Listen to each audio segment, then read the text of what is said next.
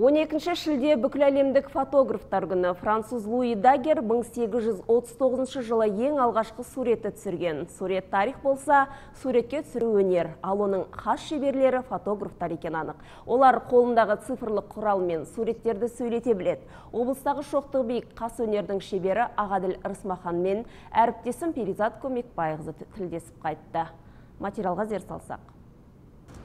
Өңірде өзіндік қолтаңбасын қалыптастырып үлгерген санаулы ғана фотограф бар. Солардың бірі Ағаділ Рысмахан. Ол 1985 жылдан бері фотоаппарат арқылы мыңдаған суреттер түсірген. Оның ішінде республикалық байқауларда көпшілікті таң қалдырып, жүлделі орындарда қанжығасына байлатқан суреттер бар. 85 жыл біз бастаған кезде негативтермен пленкамен жұмыс істедік. Ол кезде пленканы кәдімгі проявить етеміз, химикатқа салып, оны шығарамыз, одан кейін кептіріп, одан соң суреттерді шығарамыз кәдімгі үлкейткішінемен, увеличительмен. Оны пленка шығаратын бөлек, одан кейін үлкен камералар болатын, анда үлкен былайына тұратын.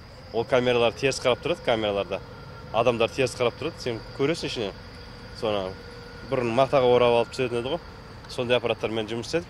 Оның пленкалары үлкен болады. Үлкен олармен де жұмыс істедік, контактный аппараттармен. Сол қызықшылық солай пайда болды.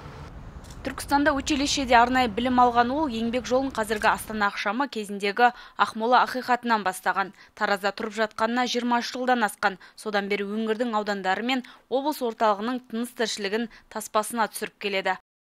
Фотография саласында ізденбесе көп нелер қалып кетеді. Біздің өзіміз постоянно қарап отырамыз. Мысалы, не бір мықты жас жігіттер шығып жатыр, суреттері керемет енді. Бұны іздену керек.